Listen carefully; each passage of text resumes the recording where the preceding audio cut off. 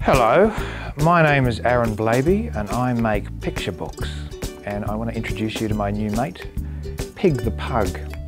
It's about a greedy little dog who learns a very important lesson. Let's have a read. Pig was a pug, and I'm sorry to say he was greedy and selfish in most every way. He lived in a flat with a sausage dog, Trevor. But when was he nice to him? I'll tell you, never. You've got some great toys there, poor Trevor would say, but Pig would just grumble, they're mine, go away. But it might be more fun though, said Trevor to Pig, if we both played together. Well, Pig flipped his wig. No, they are mine. Are you deaf? Only mine. You keep your paws off them, you sausage-shaped swine. I know what your game is, you want me to share, but I'll never do that, I won't, and I swear.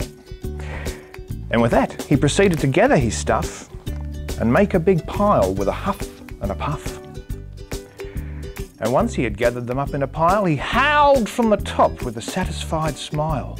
There, shouted Pig, now you won't get my loot. It's mine, mine, mine, mine, so why don't you scoot?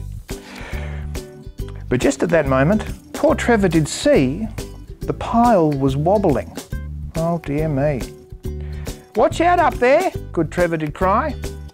But the shame of it was, well, pigs cannot fly.